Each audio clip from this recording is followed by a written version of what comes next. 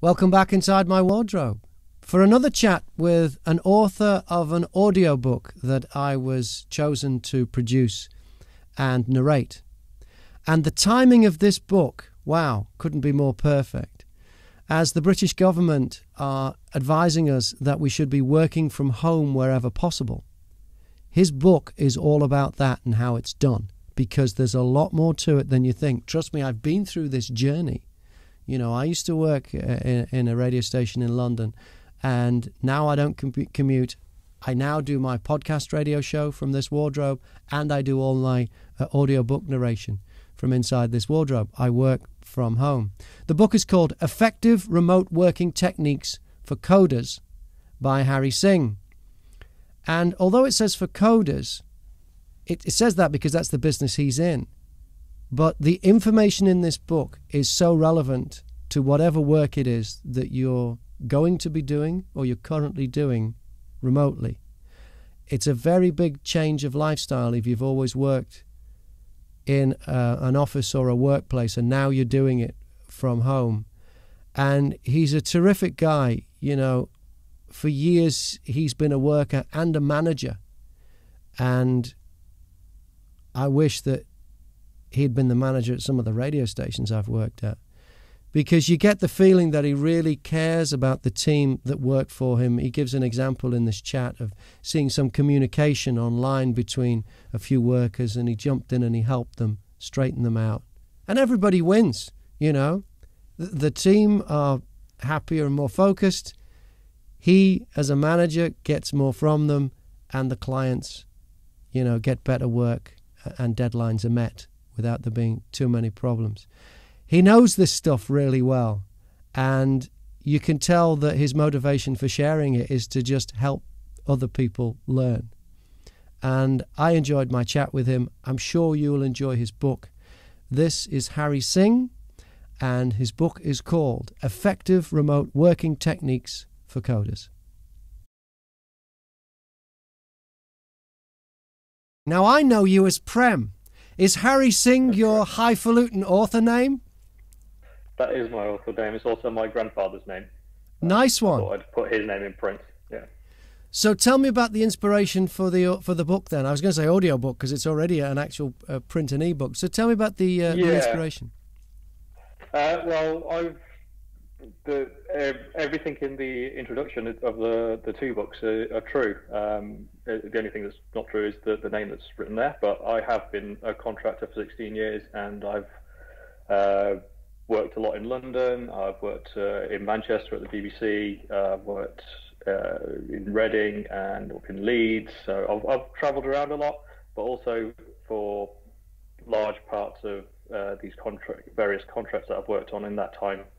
There's been the requirement to work from home and the allowance to work from home. Obviously, different clients have different outlooks on what remote working should be and working from home should be, and different preferences.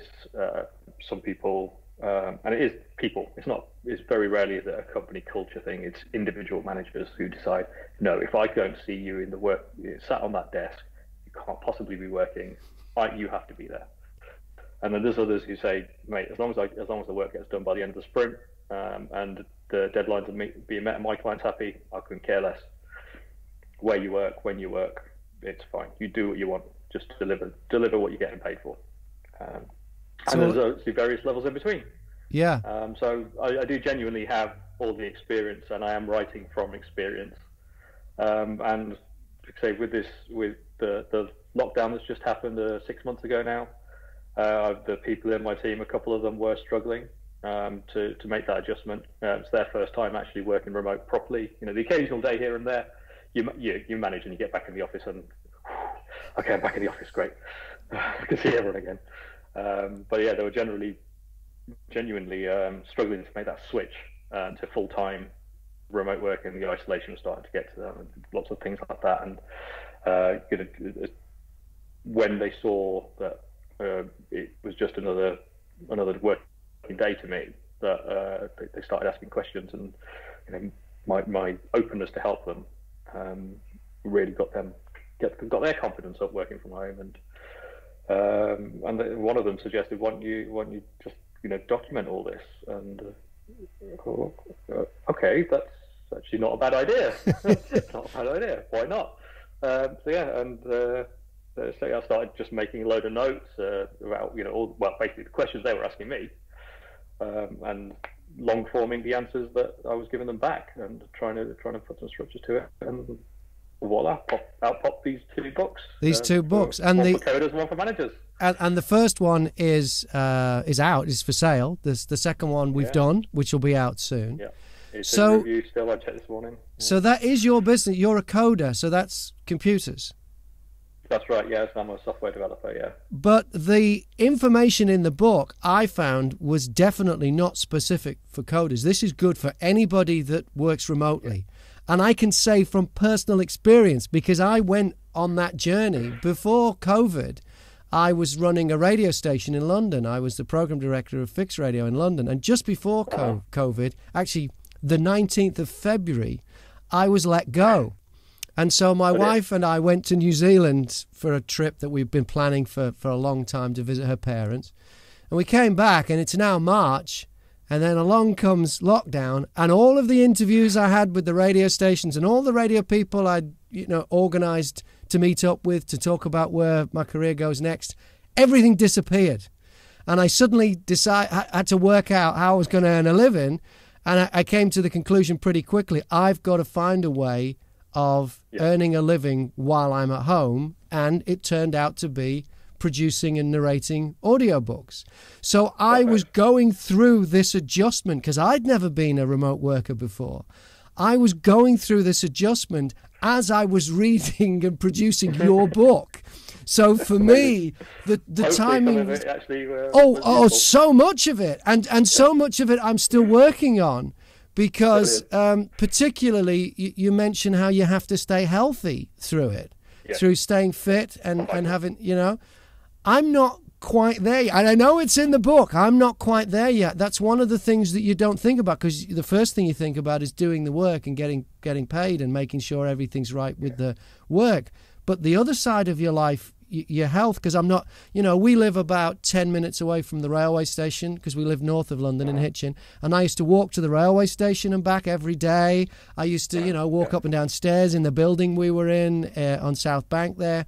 And, that all goes when you're working from home. And so the book was very helpful to do with discipline and being organised in that, because when you organise your day, it's very different from your day being organised for you. So the book has been just terrific for that, to give little tips from that. The timing of this, a couple of different hats on, don't you? Yeah, but the timing of this, because of lockdown, did you start this before lockdown, or did lockdown happen first? It was the trigger. Right. So, like I say, for me, it's a normal part of work. Generally, it's about 50-50. I've had one particular contract where I was remote for 9 days out of 10, and only had to go down to London for 1 day every other week. Yeah. And again, various day splits in between. But bouncing between remote work and office-based work, wherever that office may be, was just normal for me. It's all the things that I've mentioned in the book, I've genuinely worked through and conquered, and fallen foul of initially, and then conquered. So for me now, 10 or so years, it's a 10-ish year development over my 16-year working as a contractor. They are genuine lessons that I've learned and put into place. So again, having had that time frame to develop those habits and bed them in, for me, it's now just normal, and they're not issues for me. But at the same time, as soon as I hear someone using particular language or see someone taking particular actions, they're just obvious to me that this is the problem that you're having. Can I suggest this to you? Can you give me an example of one of those? I could.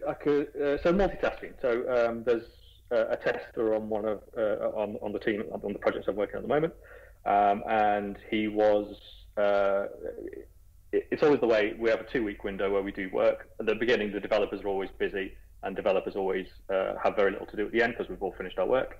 And it's the opposite for testers. They have very little to do at the beginning of that 2-week window, and they're all completely stacked up at the end, as the mad panic towards the end of that 2-week deadline, where we've got a number of what we call tickets or pieces of work that we need to deliver to the client. And they were trying to multitask these 4 or 5 tickets that they had lined up. And I could see the conversations in the work chat going about this, and I could see who was getting conversations mixed up and information that for one particular story mixed up with another story and things like that. So that sort of gave me the trigger to say, just hang on a minute, take a deep breath. Let's just work through this one first, and then the person who was in charge of another story, then I handed the baton over to him, saying, look, just focus on the information you need from this guy, and this lady is next in the queue. But once just deal with them in sequence, and that enabled him to get all his work done by the end of the day. And obviously, as developers at that point in the 2-week window, we're not particularly busy, so we're more than happy to support and give whatever information and whatever assistance the testers need to, because it's a team effort. We're all working together, and if those tickets don't get over because of testing, then we've all failed. Yeah. So it's in everyone's best interest to make sure that we get all that work done and help each other out. But having that bouncing around on the conversations, trying to hold 6 different strands in your head, it doesn't work. It really doesn't work. No matter how good you think you are at multitasking, you just can't do it. And a lot of people just have to face that reality, is just tackle one thing at a time. And even if you have to time box it to an hour or 2 hours for a particular task, and then you move on, whether you finished it or not. But again, having that artificial pressure of only allowing yourself an hour or 2 hours for a particular task gives you the impetus to actually just focus, get your head down, and just nail it and get it done. Because as soon as 1 o'clock hits, you're going to move on to something else, or you've got a meeting to walk into, or somebody's going to call you and ask you for another piece of information because you've asked them to hold off until 1 o'clock. And then you're going to have to change context, so you get that thing done. So you were seeing your team making exactly the same mistakes you'd made when you became a remote worker. You could see it and go, over the years. Yeah. So they're going to think you're a genius. But well, it's great that came from somewhere. Yeah. And you mentioned how you were seeing chats on there, and what I like about this audiobook, The Effective Remote Working Techniques for Coders by Hari Singh, what I like about it is that it is so up to date. You mentioned in it, well, like you said, you saw the conversation going on. You mentioned the latest software, the use of the likes of Slack and things like that for communicating in the workplace. So have you seen that evolve over time, and you have to keep on top of this? Because this is the kind of thing that you don't go, right, I've got this now. You've got to go, no, what's the latest thing? That must be pretty hard to keep up with, because you've got to have everybody on the same system. You can't have somebody liking this and somebody else liking that. But you actually spelled it out in the audiobook. You spelled out that Slack is good for this, email is good for this, and all. Yeah. So that there's different contexts, and every piece of software has its own use case and most appropriate time to use that particular form of communication. It's all very nuanced and subtle. Yeah. But to take that example a little bit further, so text-based chats such as Slack, which is more instant messaging, is I've got a very simple question. I'm blocked on a particular task. If somebody can give me that very specific piece of information, of if I need to go to this piece of code to take a particular design pattern, or just even take a snippet of code and copy it into where I need it. If I can't find it, I'll ask someone, and if they can instantly give me that, they'll unblock me, save me being blocked for half an hour. It just saves everyone a lot of time, but that's almost throwaway information as well. Once I've taken that piece of code and used it and got my piece of code working, then I'm happy, I can carry on. I don't need that piece of information anymore. But if there's the output of a meeting, you've had a long meeting, you've got 10 agenda items that have been covered, you need to cover the minutes of that meeting. Having that throwaway nature of instant messaging is probably not the most appropriate way to communicate that to a group of people. You want to have that cemented in time a little bit harder. So you use email as a more appropriate, archivable form of communication.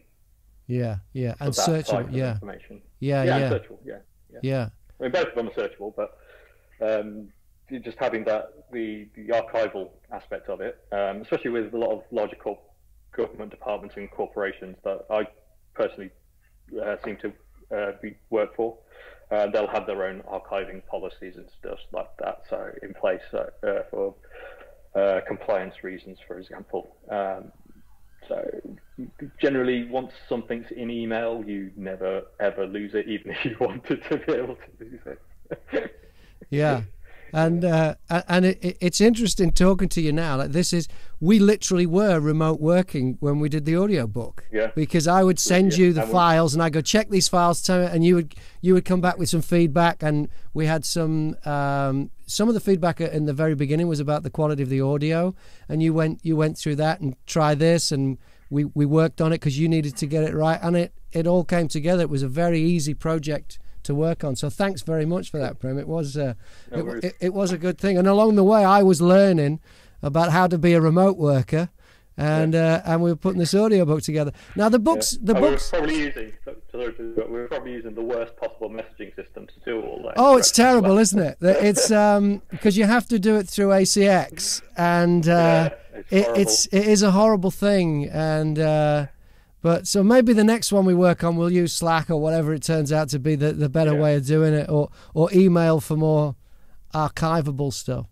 Now, the title of the book, Effective Remote Working Techniques for Coders by Hari Singh. The subtitle of the book is 9 Practical Steps to Boost Your Productivity When Working Wherever You Like. Because the thing with remote working, as you point out very early on in the book, is people think it's working from home. It is working from anywhere. Yeah, it's a natural assumption, Yeah. Now, of the 9 practical steps, which one for you is the most important? Without a doubt, it's diet. Right. Okay. Diet. This is also one I need to work on. Wow. And you can't concentrate. If you can't concentrate, then you're going to struggle to stay focused on what you need to get done, and you're going to end up with health issues, whether that be skin or blood sugar or cholesterol or any number of things. If you're not eating healthy, if you're not eating on time and regularly, your body's going to go out of whack. As I said, your concentration levels are going to go out the window, and it's going to become pretty apparent to your remote colleagues pretty soon, pretty quickly. So if you don't, you start with yourself, and then the work comes naturally off the back of that. If you have a good diet and a regular diet, then that's a really, really solid foundation for you to build on. And one of the big tips I give is don't try and rush your lunch. Give yourself an hour and a half for lunch. You've got that time when you're at home. You're not commuting, so you saved however long your commute is on the way there and on the way back. So I recommend you wake up at the same time as you would if you were commuting. Start work early. So your alarm doesn't go off at a different point in time. I'm not saying wake up an hour earlier. So if you used to get up at 7 and leave the house at 8 and get to the office at 9, keep your alarm at 7 o'clock. Start working at 8. Yeah. That buys you an hour. Let's say it was an hour's commute. Roughly, yeah. Right. Let's say. Yeah. You got an hour extra, so just use half an hour of that extra hour you just gained for lunch. So get yourself some decent food over the weekend. If you're into meal prepping, do that. Prepare your healthy parts of your meals that you want to do for times 5 for the 5 lunches, and then prepare a different protein, let's say, every day, and take that time just to prepare something that you're going to enjoy, and give yourself that time to actually enjoy the food as well. Don't just shove it in your face. Don't eat at your desk. That's got to be rule number 4 or something. It's really high up there. Do not eat at your desk, and switch off from actual work for at least an hour. You have to switch. You have to have that mental break for a good period of time before you get back into it. After you've taken your time to actually enjoy your lunch. Now, you mentioned there 5 meals. The book makes it very clear that you should work the 5-day week, because it is tempting when your office commute is the next room or whatever. Yeah. On the weekend to go in and do a little bit and keep ahead and stuff. Here and there, You're very strict on it. You're very strict on it. Yeah. And I know even dealing with you, I did some work on the book on the weekend, and I messaged you about something. I can't remember what. I didn't hear back till Monday. No. So you were practicing. I got the email, but yes, I marked it as unread, and I'll deal with that on Monday. Right. Yeah, it's still going to be there. You're still going to be fine. Exactly. We still got the book out. The book still went out. It didn't slow it down. Everything happened. Yeah, nothing blew up. Yeah. Yeah. So it's all about planning and prep, really, then. Yes. Setting up a schedule is another big tip. At least having a broad strokes view of what your day is going to look like, just so you're not meandering through the day aimlessly. And generally, as a coder, you'll have a stack of tickets to work through, and you'll know how long these things are going to take. So that kind of gives you a bit of structure, but it's the things around the work. So the occasional call that you have to have with your managers, and meetings with teams, various teams, whether it's your direct team or for me, there's a user experience team which will get involved with, who guide how the interface of the product that we're working on looks and feels. In terms of scheduling, the big thing to start with is when you want to finish working. Right, and stick to it. Yeah, and make that an absolute non-negotiable point in time in your day. And make it a regular point in time in your day, so it becomes a part of your body clock almost. Yeah. So before that, you can be 100% work. If it's 4 o'clock or 5 o'clock or 6 o'clock or whatever time you set, this is a personal choice. I'm not going to dictate what time it is, but let's say 5 o'clock as your standard example. So you can be working 100% to 5 o'clock. There's no ramping down and trying to get into that ready to be in home life mode, or ready for the commute. Let's just have a half-hour chat with your mates. This is 100%. You are fully productive until 5 o'clock, and you see that 5 o'clock, and then you go, right, that's it. Stop. Down tools. I'm out. Yeah. And then that's when you start your winding down process. Is another thing that I go into in the book as well. Yeah. So actually, a physical and mental process that you go through, almost like a ritual, which is I'm now stopping work, and I'm spending time with my family, my housemates, who people, hobbies, or whatever it might be that you want to do. That's the hard line. I'm stopping work. I'm starting my life now. Yeah. And that has been really to the evening. Yeah. And you're back to work into your work life as well. And you plan your work life based around that hard line in the sand. Yeah, that has been really good for me, actually. And I've actually scheduled I'm quite strict with my day now. Because one of the things you have to do as an audiobook narrator and producer is audition for books. And it's one of the things, if I've got books to work on and there's money to be made from doing them, I was like, no, I've got to do this one, I've got to do this one, I've still got that one I'm working on, because I break them up and I do a little bit at a time. The auditioning was falling by the wayside. But I worked out a way. When your voice first thing in the morning sounds different to in the afternoon, and so if you go back to work on a book you were working on at say 4 o'clock the day before, and you go to carry on doing it at 7 o'clock in the morning, when I tend to start doing stuff, is your voice sounds different, and it doesn't connect. So I thought, well, I need to find something to do at the early part of the day where it doesn't matter that my voice sounds different. So that's when I do my auditions now. So I get up first thing every day. I spend an hour, maybe 2 hours, and I just do auditions. It warms my voice up so that when I carry on with clients' work, my voice is already up and running, but I've got those auditions done. And that was a direct result of your book, was like, You know, okay, I've got this issue, I need to fix it, but it was to do with the scheduling and finding the best time in the, because that's the other thing, is finding the best time in the day for certain things. And for me, that's been invaluable. And I know now that by doing that, I'm making more money because I'm doing more auditions, and it's a numbers game, and therefore I'm getting more audiobooks to produce. So thank you very much for that. I owe you a couple of quid there. I'll accept zero payment. That's okay. The other thing I liked about the book, and you went into this I saw it as a chapter, and you went into this a lot further and a lot deeper than I was expecting. I thought, because it's a business book, this is for people. It's about working. It's a workbook. It's not designed as a fun book, although there's a lot of interesting stuff in it. It's not dull by any means. Because it's got effective remote working techniques for coders by Hari Singh, I was expecting it to be all business. But you spend a lot of time talking about meditation and the importance of that. Could you just talk us through a bit of that? Yeah, so meditation is kind of a way of, for me personally, of managing the mental health side of it. Now, mental health generally in Western culture is almost a taboo subject. We don't like talking about it, and it's a very overlooked downside of the isolation that's caused by remote working, and that remote workers can very, very easily and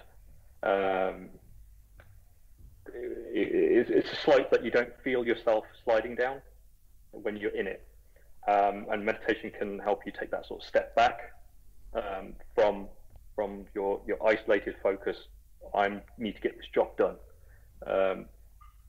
minute to minute, minute by minute of the day, to actually just take some time and take a step back, almost get the 1,000-foot or 10,000-foot helicopter view of your life, and just give yourself that minute or half an hour or however long you might use yourself to reassess regularly, and get a feel for who you are and what you want to achieve and where you want to be going, and get a feel for who you are and how you fit around the people who are immediately around you, and your environment and your community. And yeah, it's just taking that time to invest in yourself.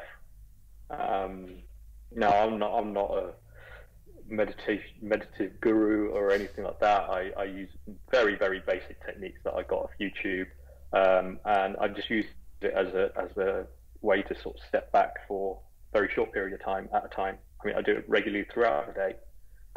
Personally, I do 10-minute sort of sessions, and again, it's just to take that step back, especially when I feel I'm getting short of breath, because I'm not concentrating on breathing, as weird as that sounds.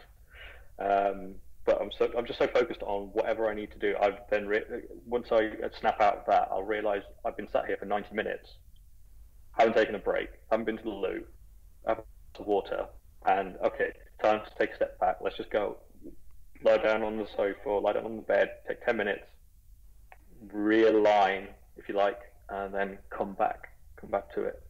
And it's important. It's very, very easy, like I say, just to disappear into down a rabbit hole for 90 minutes, not realize where it's gone. And I'm not even talking about the social media distraction side of it, or anything like that, or, go disappearing down Twitter rabbit holes. This is actual, work, and you're achieving stuff, but at the same time you're kind of ignoring yourself and what your own needs are in favor of what your work needs are. Meditation is a useful tool in that respect. I think that surprised me most about the book. It's almost like a wellness book for people who are remote working as well, because you talk about diet, exercise, meditation, the whole thing. You even touch on things like mental health, depression, and that kind of thing. It's a terrific read. It's a really good read, and it's helped me enormously, as I am a brand new remote worker. And I know the book is for coders, but all of the stuff in there was relevant to me, all of it. So Thank you very much for that, Prem. The book is called Effective Remote Working Techniques for Coders by Hari Singh. If you'd like a copy of the book, if you go in the notes below down here, I'll have a link for you where you can click on that link, and if you sign up for a free 30-day trial of Audible, you get the book for free. Just click on there, sign up for the 30-day trial, and you get the book for free. Especially if in these times that we're in, you've had to make this lifestyle change that I have, and you're working from home now, and the first thing, just like in your book you say, the first thought is, woohoo, here we go. There's a lot more to it. There's a lot more work to working from home. Prem, thank you very much, and best of luck with the book. And the next one is for managers, isn't it? We've done that one. That one will be out soon. So keep your eyes on it. Yeah, similar information, but with a manager's slant. Brilliant. Cheers, mate. Thank you. Thanks, Graham. Talk to you soon, mate. Cheers.